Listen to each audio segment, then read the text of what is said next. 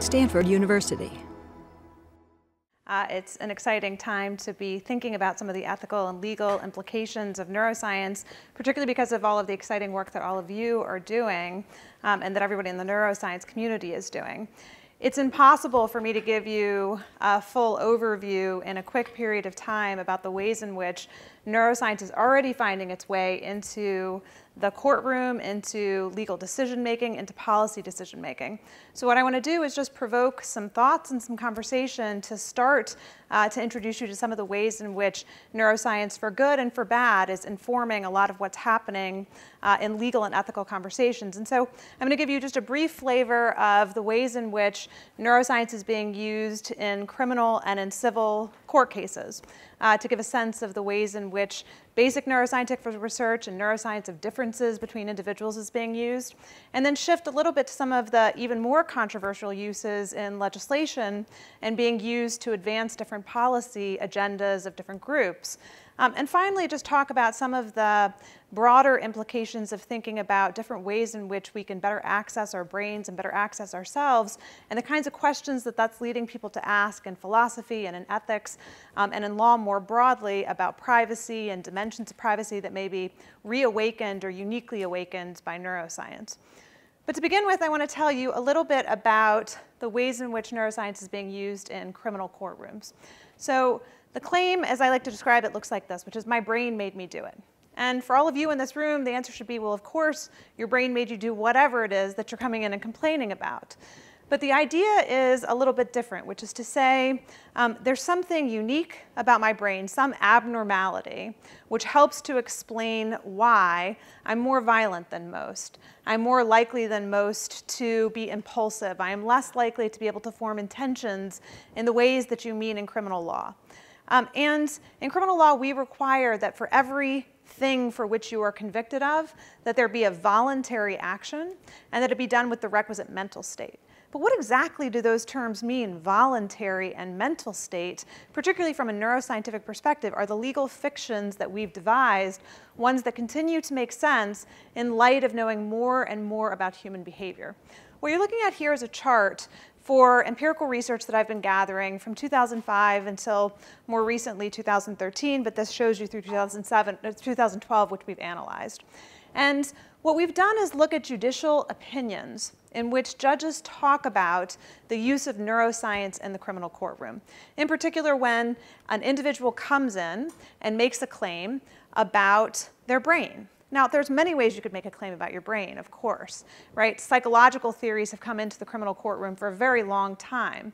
What I'm looking at specifically is when language about the brain itself is invoked. So people do things like introduce some sort of brain scanning, like fMRI, although that hasn't really shown up in many court cases yet, but EEG, SPECT scans, things like that.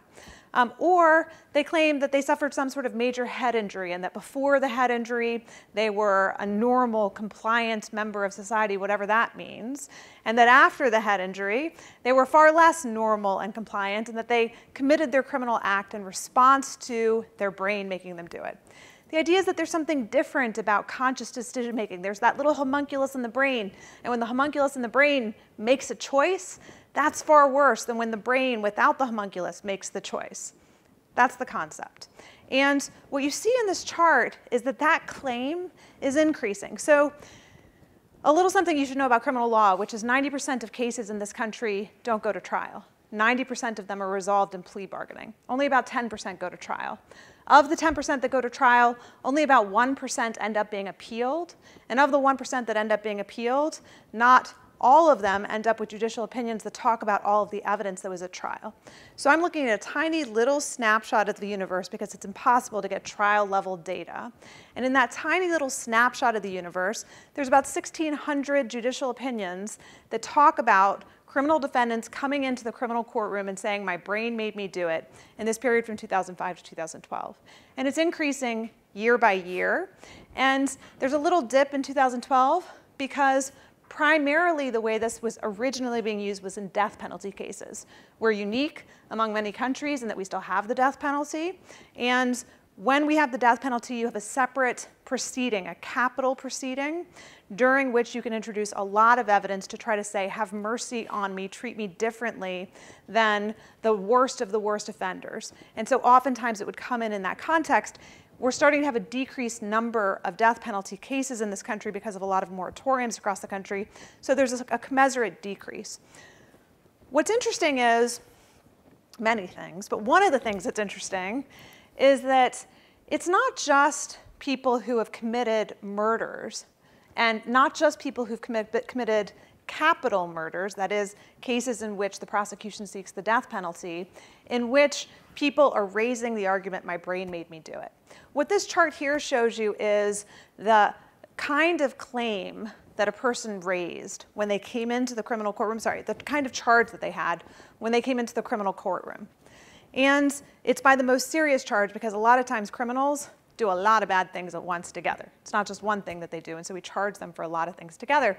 And you can see the biggest category is murder, but the second biggest category is drug offenses, one of the largest areas in which we actually bring people into the criminal system. But if you look down the slide here, you'll see things like child abuse or rape or fraud. My brain made me intentionally defraud you. Literally, this is the kind of claim people are making. And what a case looks like is it'll have somebody who will come in to the criminal courtroom and they'll say, okay, I get that you have me down for Medicare fraud, where I have up-coded each and every single time I've seen a person, and that I've instructed my staff who does the coding to do so in order to maximize the amounts of Medicaid or Medicare reimbursement I'm getting for that or insurance reimbursement. But the reason I did that is because I have this problem with the frontal lobe region of my brain, which makes me more likely to have poor judgment. And that poor judgment is the reason I defrauded the government, not for any bad wickedness. And therefore, you should hold me less accountable for my crime. Okay, now that sounds a little silly, doesn't it? It's a little bit silly. And yet, it's the kind of claim that's being made and is putting a tremendous amount of pressure on the system to figure out, okay, well, why do we hold people responsible?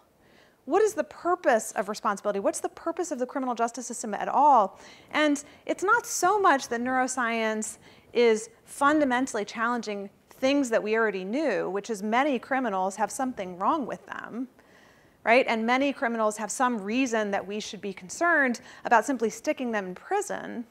But it is leading us to ask these questions. And we're asking these questions in every phase of trial because while it originally came into sentencing, if you think about the criminal process as 3 different phases, the pre-trial process, where a lot of things happen, like trying to figure out if a person is competent to stand trial, there's a lot of cases now where defendants are coming in and using neuroscience to try to show that they don't have the competency to assist in their own defense. Or, for example, they don't have the memory intact to be able to adequately identify witnesses who would be helpful in their defense or adequately prepare their defense attorney. And that can be really quite powerful evidence. And it turns out that's a really effective place in which neuroscience is starting to inform the criminal process. Or in the guilt-innocence phase, what do we mean to act voluntarily? In criminal law, we have the thinnest possible definition. We couldn't figure out what it meant, so we came up with a list of what counts as involuntary. And what counts as involuntary is something like a reflex or a convulsion, and then everything else is voluntary. But in neuroscience, you're trying to figure out what does it mean to act voluntarily? What does intention mean? Can you see intention before you actually see the motor action? And then criminal defendants are coming in to say, look, here's the evidence that shows all of the decisional processes that happened before you saw the action, which means I didn't do it, my brain made me do it. It wasn't a voluntary action. And it's causing quite a conundrum in the legal system because we're being forced to come up with thicker and better definitions of what we mean by voluntary and what role that actually serves. What's the purpose of actually holding somebody accountable for a voluntary action or a mental state? The gradations of mental states in criminal law, the worst kind of mental state you can have is to do something purposely.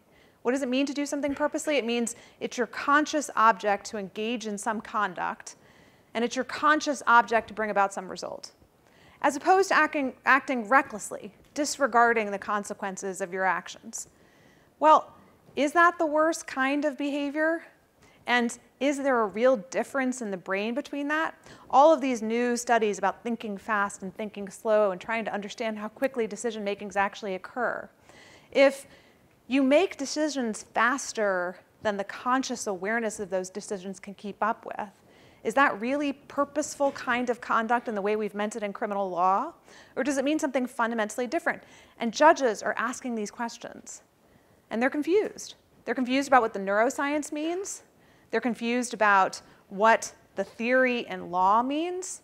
And they're struggling with these. And so there have been a series of judicial seminars across the country to try to help give them basic neuroscientific evidence, help them understand when it's bad science that's being introduced into a courtroom, which it often is. We're writing a brief right now about the use of QEEG in North Carolina in criminal cases. And the consensus seems to be that's bad science. And yet, how do judges figure that out? How do they know? They're not trained for this. And trying to figure that out is a problem. And it's essential that more neuroscientists are willing to engage in that process.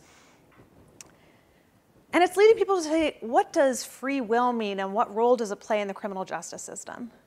What does it mean to be a responsible actor?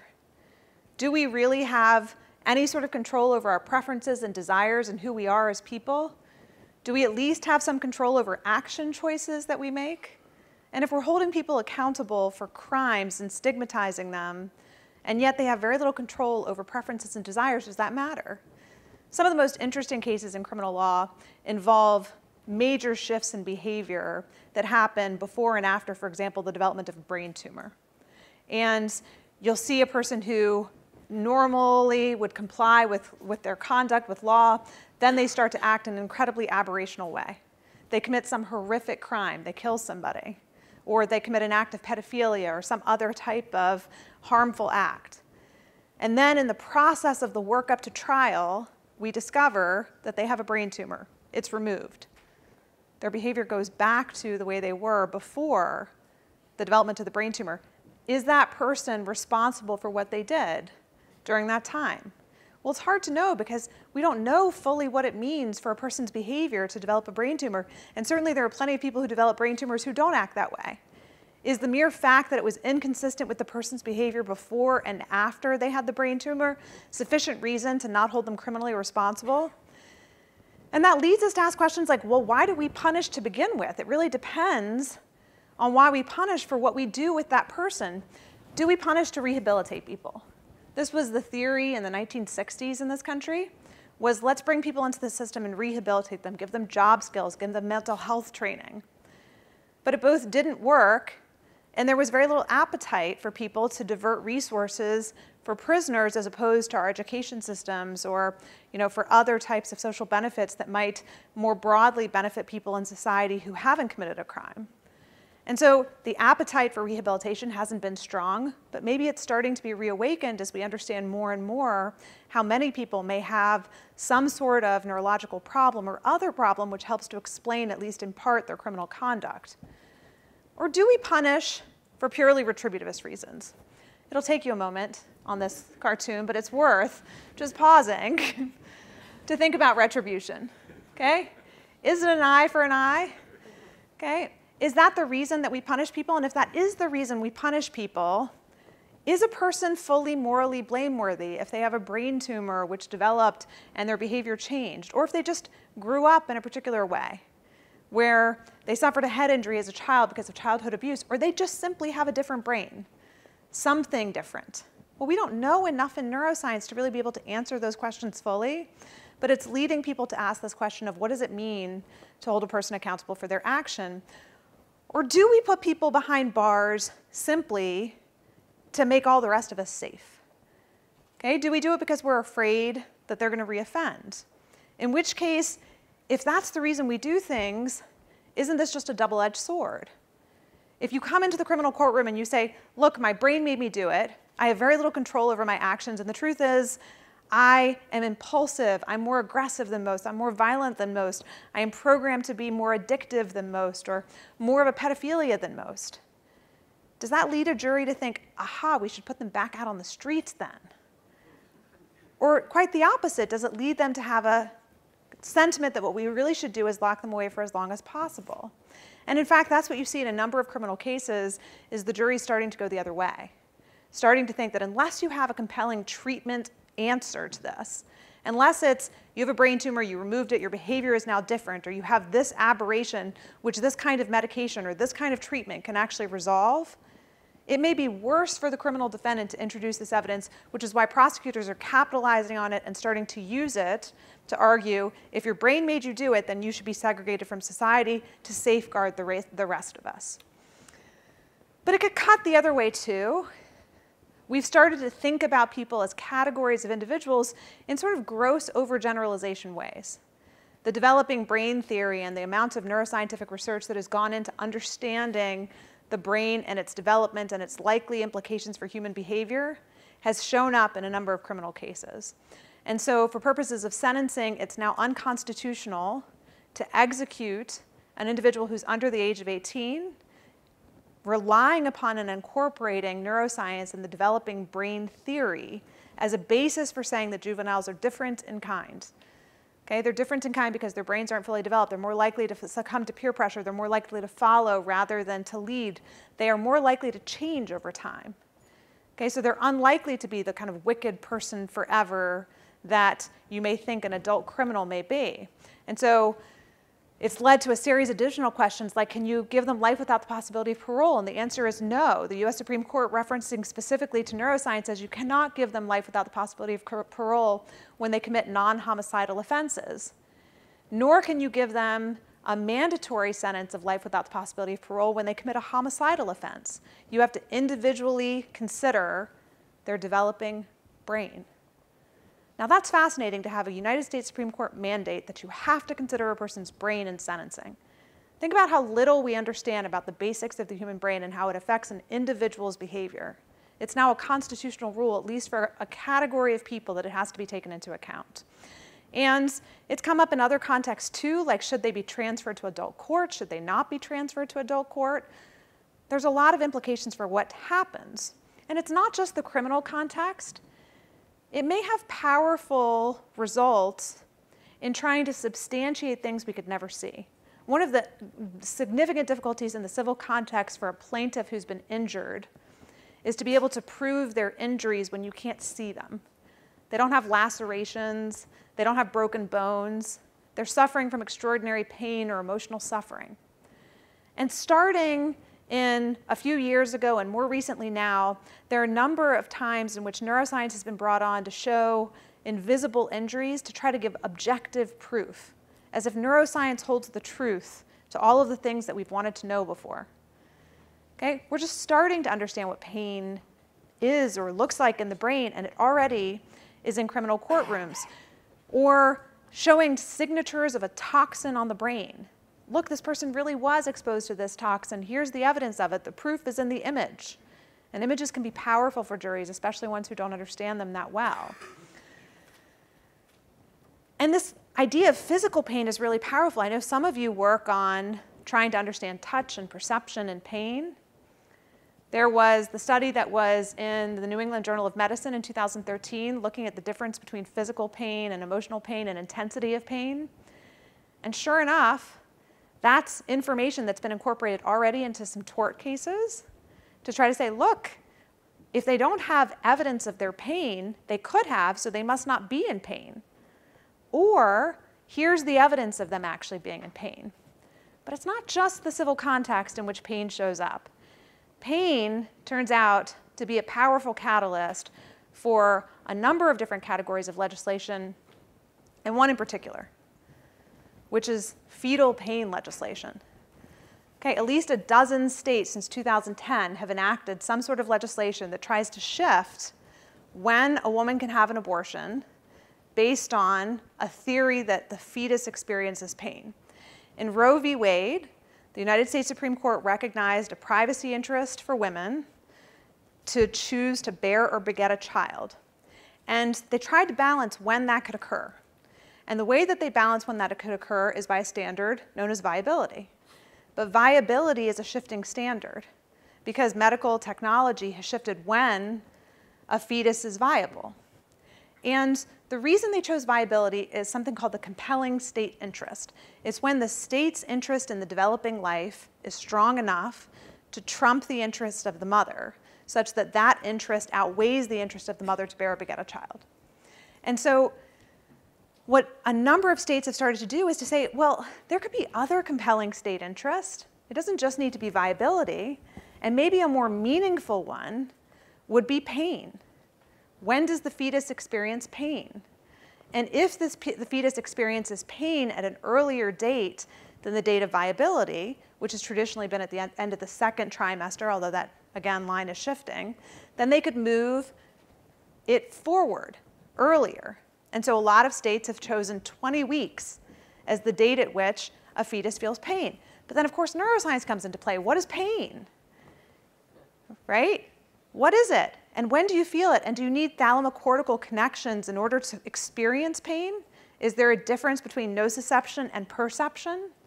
And so there was a powerful multidisciplinary review that was published in JAMA, which many people think is an excellent piece of science, but it's also incredibly politically motivated as a piece of science.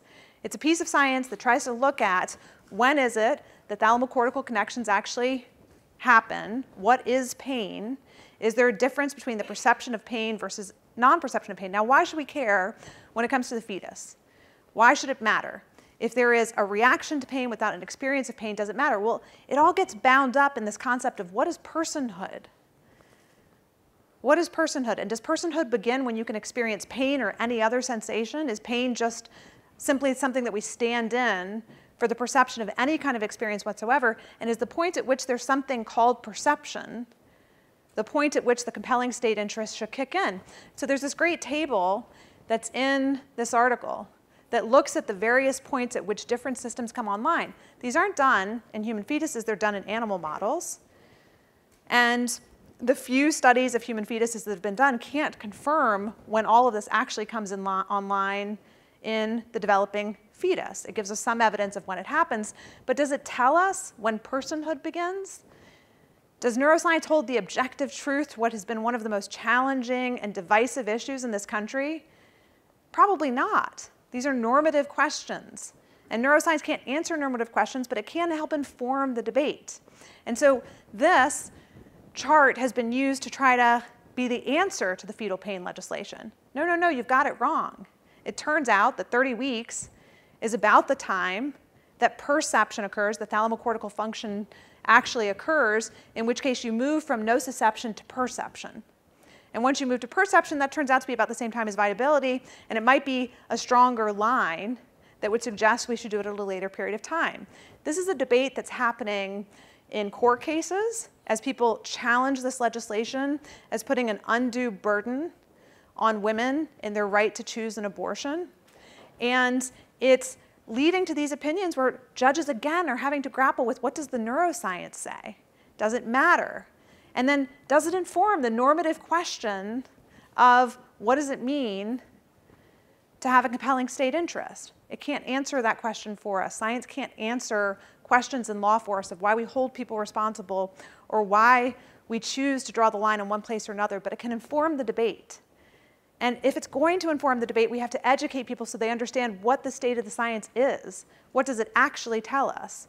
And then we still have to do the hard work of deciding what does that mean? Even if we know what the science is, what are we going to do with it as a society? And of course, this ties in from the beginning of life to the end of life. Right? The fascinating studies that have been done on consciousness, particularly in people who perhaps were misdiagnosed as being in a persistent vegetative state, but some of them may in fact be in a minimally conscious state rather than in a persistent vegetative state, have led to questions of, is there such a thing as a neural marker of consciousness? Well, philosophers would love the answer to that question because for centuries we've been trying to figure out what does it mean to have consciousness? What is conscious awareness? And if it turns out there's some neural signature of it and we might be able to find it in the beginning of life and the end of life, maybe that's going to lead to us redefining what a legal death is or what the rights are at that point. Does every person who's in a persistent vegetative state have a right to be put into an fMRI to figure out if they still have conscious awareness? And if they do, are we going to ask them if they want the machines turned off? How are we going to test competency in that population? How are we going to test or even understand what conscious awareness means? And does that matter to us? Is conscious awareness the marker of all things? These studies in consciousness are happening across the board, whether it's in people who are in a persistent vegetative state or monks who meditate, because we're able to see some differences between internal awareness of self and external awareness because they're experts at being able to disaggregate internal self-perception versus external perception of the world. And maybe that helps us to start to see the differences between neural signatures of awareness and neural signatures of conscious awareness. And maybe that starts to give us a better sense of who we are as people. And that's one of the things that's incredibly exciting to a lot of people, particularly consumers out there in the world of neuroscience, is neuroscience going to finally help us understand who we are? Is it finally going to help us look internally and unlock the black box of who we are, which brings us to this last issue of self-access and self-determination. This is Muse. I have this one. It's one of these fun little consumer EEG devices that supposedly tell you if you have focus or if you can meditate. And it's supposed to be a quick little hack to being able to focus and meditate through neurofeedback. Okay, and they're based on simple models right now of EEG. They're single electrode leads. The Muse has 5 electrode leads. They have some programs which are supposed to lead to things like neurofeedback. And this is just one of the devices. They're dry electrode leads, and the signals are okay, not great. But what is it that we can actually tell from EEG? Well, they claim a lot. But what can we really tell? Okay, and how focused am I really? And is that really what the measure of focus is? And what does that even mean? These are leading to interesting questions. And of course, this is just reading. I also have the Focus TDCS. Frightening. I've only used it once. So for those of you who are thinking, oh gosh, like get that out of her hands, I'm not going to fry my brain, I promise. But other people will. They will fry their brains. And we have no idea what the long-term consequences are. We have no idea what the long-term consequences of using transcranial direct current stimulation or TENS units or anything else they're putting into the hands of people. Of course, we don't know what some of the long-term consequences of the different smart drugs people are using, or caffeine, or other types of things that are being used for cognitive enhancement. And what rights do individuals have to access that information? And what if we really could learn a lot? How many of you wear something like Fitbit or another kind of fitness tracker or other types of device? Just a couple of you, a few of you. Yeah, well, Apple would have you all be putting that data into your iPhone so that they could capture information about where you are, how you're feeling, and everything else about you. So will our Google overlords, right? But what if we could start doing this by having everybody wear EEG devices? And what if it actually got good? What if it got to the point where we could pick up some real-time information that was kind of powerful and useful? Who could hack into it and what could they use? This is causing some interesting questions of constitutional law because a lot of our pre-existing procedural protections for individuals, things like the right against unreasonable search and seizure under the 4th Amendment of the US Constitution, or the privilege against self-incrimination under the 5th Amendment of the United States Constitution. None of those contemplated a world in which non-invasively we could get a lot of information from you and from your body without you having to speak a word. All of this contemplated a world in which you would have to speak in order to be implicated. But if we could start to reconstruct visual imagery from your brain, forget the EEG for a moment, imagine that we can do this through fMRI, which we can in some ways with a cooperative subject. Can we use that information against you in a criminal case? What privileges do you have that might protect you against that? Which is causing us to ask questions like, is there such a thing as mental privacy? It seems like we don't have privacy in any other context. It seems like all of the data that we generate every day is free for use and interpretation. Is there mental privacy, or is there at least something like freedom of thought? The last bastion of freedom, the last place that you hope that you have some personal repose is in your thinking. Okay? The only way we could have freedom of speech is if there was such a thing called freedom of thought. If we were able to actually access people's thoughts, if I knew what all of you were thinking, if your spouse knew what you were thinking at all times of day, relationships would, well, at least mine would be in serious trouble. And so We hope that there's going to be some sort of concept of freedom of thought, but there isn't one yet recognized, and neuroscience is pushing us to start to ask these questions like, should there be? Is there at least somewhere that we should have some space for repose? And to what extent can you tinker with yourself? 23andMe, the direct-to-consumer genetic testing company, was partially shut down by the FDA for making claims that brought in publicly available information about the association between different SNP variants and supposed health consequences in the world. They weren't creating most of this data, although they were creating some. They were simply aggregating information. Is an EEG device a medical device that the FDA is going to similarly regulate and require pre-market approval? Is a TDCS going to finally end up with some sort of medical device regulation? Is there some right to take drugs that enhance yourself? Is there some right to neurofeedback techniques? Is there some right to be able to tinker with your brain? We've given you some rights to do so already. You can drink caffeine to amp yourself up. You can drink wine to diminish yourself. But which ones will be included and which ones won't? When are we going to draw the line and when won't we? And do you have any sort of cognitive freedom that will permit you to do so? Are there things that we can do without your consent? Advertising is really not with your consent, and it does impact your brain. What's the limits of what you can and can't do? What's the limits of how you can manipulate a person's brain? And how are we going to figure out risk and benefit in a world in which benefit may be very different than what we thought of before? And risk might be much more longer term than what we ever contemplated. If you start to stimulate a particular region of your brain, which leads to another region of your brain not getting as much activity or reduction in activity, and you're a child who's developing over time, and your parent wants you to do better in some particular task, and they don't care about how your personality would develop otherwise, is that a risk?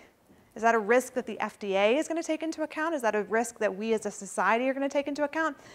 What about the benefits? Anytime you have something that's enhancement-based, it's hard to figure out exactly how to weigh that against a benefit or a risk, right? So what is the benefit of enhancement above normal? And how do you weigh that against any risk?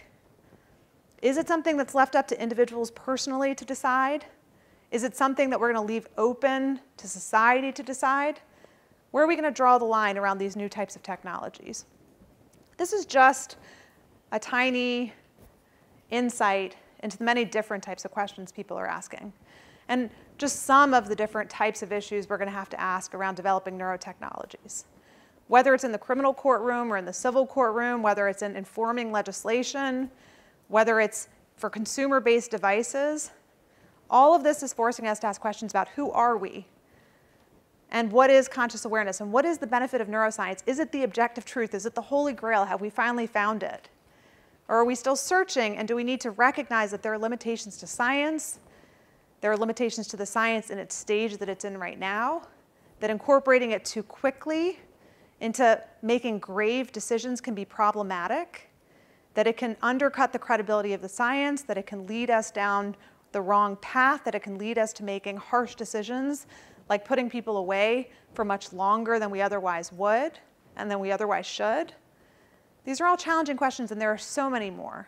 People who are studying in the field of the intersection of law and neuroscience and ethics have just started to scratch the surface, just like many of you have just started to scratch the surface with neuroscience.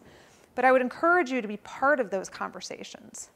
The only way that this can be an informed debate going forward, the only way that we can ensure that what's happening in the progress of the science and in the progress of our social institutions is if there's a dialogue that's happening between neuroscientists and ethicists and legal scholars and philosophers. If we can make this a truly interdisciplinary effort where people are actually starting to inform the conversation on all sides. Too often, neuroscientists will say to me that they don't want to be part of a court case or they don't want to be part of a legislative process because their science is misunderstood. And my answer is, that's exactly right. That's why you have to be part of the process. I think we have a few minutes for questions, and I thank you for your attention.